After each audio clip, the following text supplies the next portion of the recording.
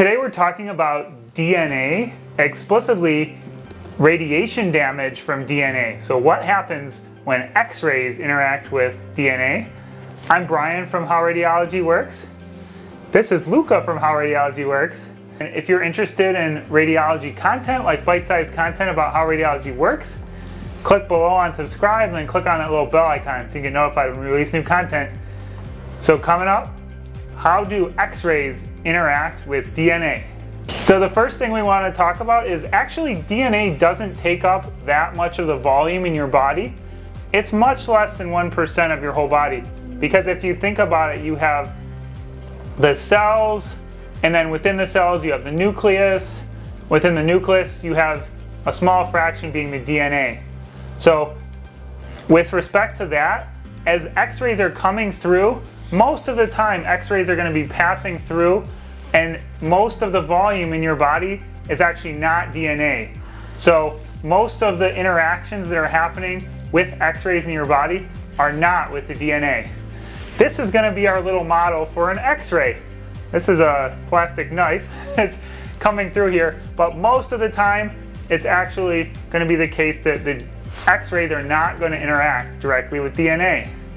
The X-rays themselves actually will interact with matter via photoelectric and Compton, primarily in the diagnostic range. So the X-ray is going to come in, and the X-ray is going to locally generate electrons. So the way we're going to illustrate that is with marshmallows. So the X-ray comes in and it's going to locally generate electrons. So we can think of this as the little electron cloud that travels along with the X-rays. As their X-rays are coming in, they can interact and generate electrons.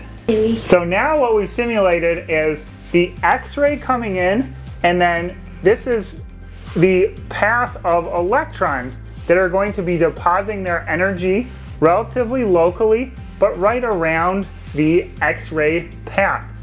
And so again, an X-ray, individual X-ray will come in and interact, but if you think about many X-rays coming in, they could generate this type of interaction. So it's actually those electrons that are going to be doing the damage to the DNA.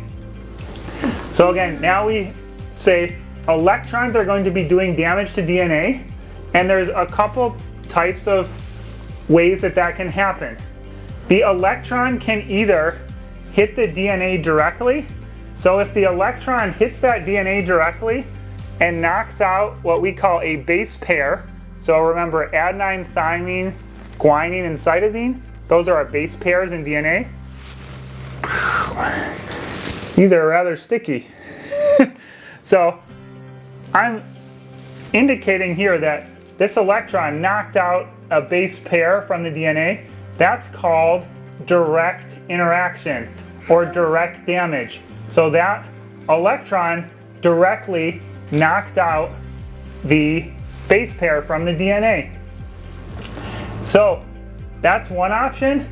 The other option is that we have what's called indirect action, wherein the electron interacts with the molecules around it and creates what's called free radicals. Those free radicals could then also knock out a base pair here.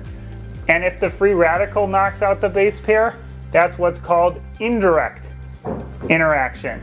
So indirect is actually more frequent than direct, but those are both possible ways that the DNA can be damaged. The other concept we want to talk about is single versus multi-strand breaks. So again, if we knock out a single base pair, so this electron came and knocked out a single base pair, then when that DNA goes to replicate, you can actually look at the base pair which is on the other side of this double helix, and when it's doing the replication, it can just fill in the correct base pair. So single strand breaks are actually much less damaging in the long run because they can be corrected relatively easily during DNA reproduction. we'll now talk about double strand breaks.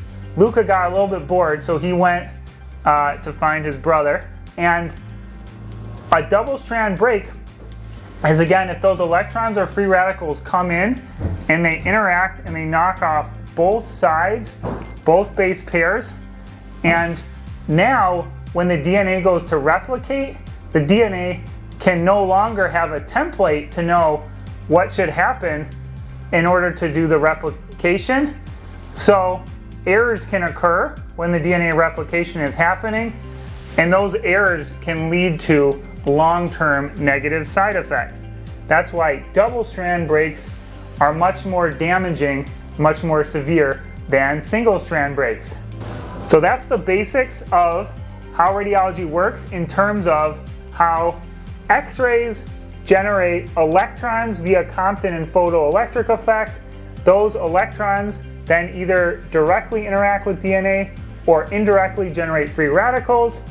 Free radicals cause base pair damage, and double strand breaks are much worse than single strand breaks.